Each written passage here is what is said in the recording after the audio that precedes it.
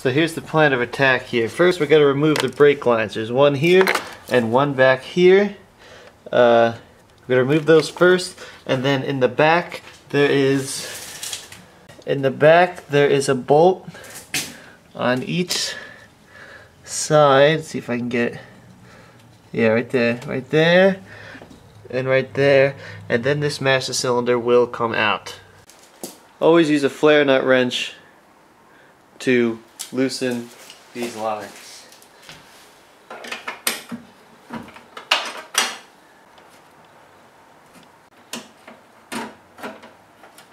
Next we have the line on the side.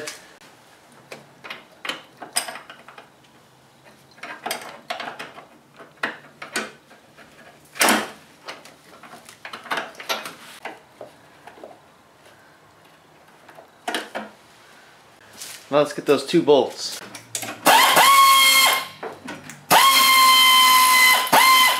Now we can just pull this thing off.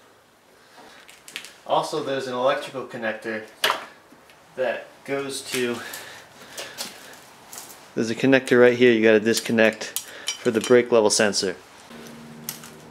Okay, so we're over on the bench. The new master cylinder does not come with the reservoir, so I'm going to empty this old one out and take this one off. There's a little Phillips head screw right here that I'm going to take off, and then this thing should just come off.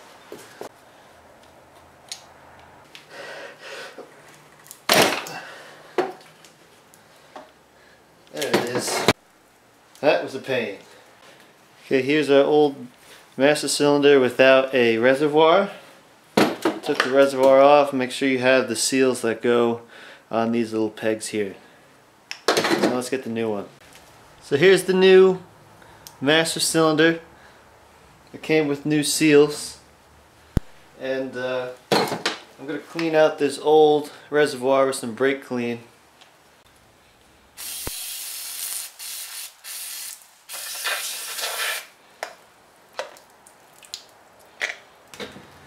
So now we're going to put the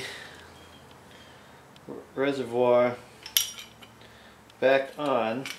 Use some brake fluid to lube it up.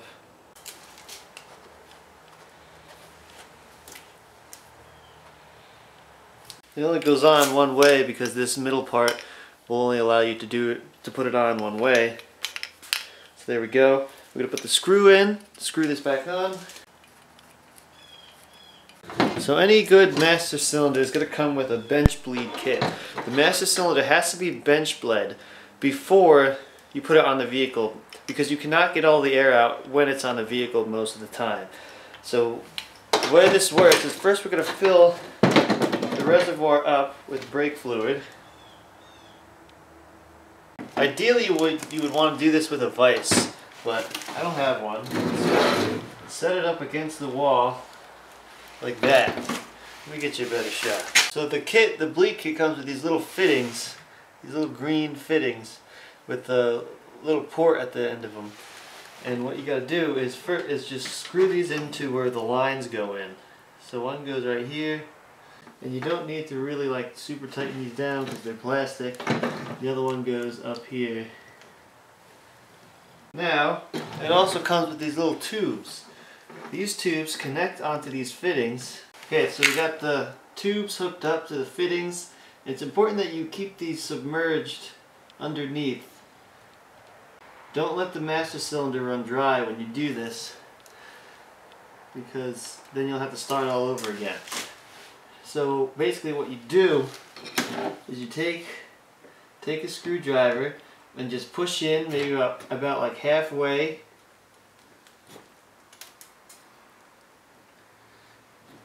and then let go, and then wait for all the air bubbles to come out.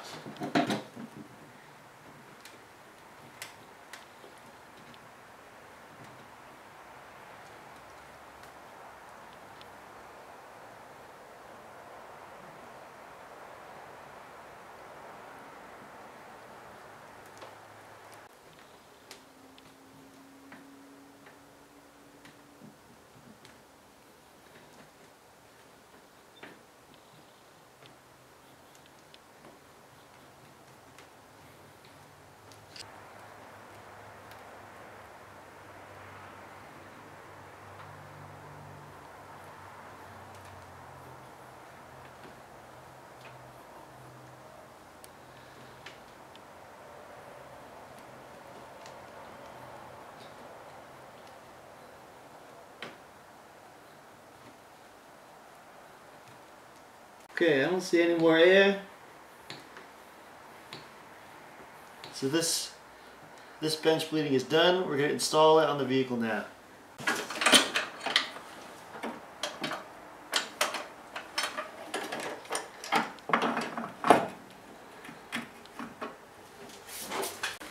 Put the two mounting bolts on, or mounting nuts.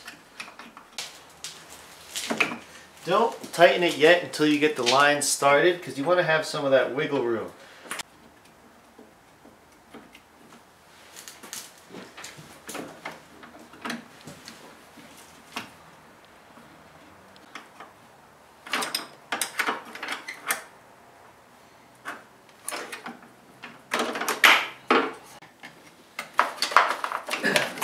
Then plug in our brake level sensor at the top. The next step is to bleed the master cylinder out.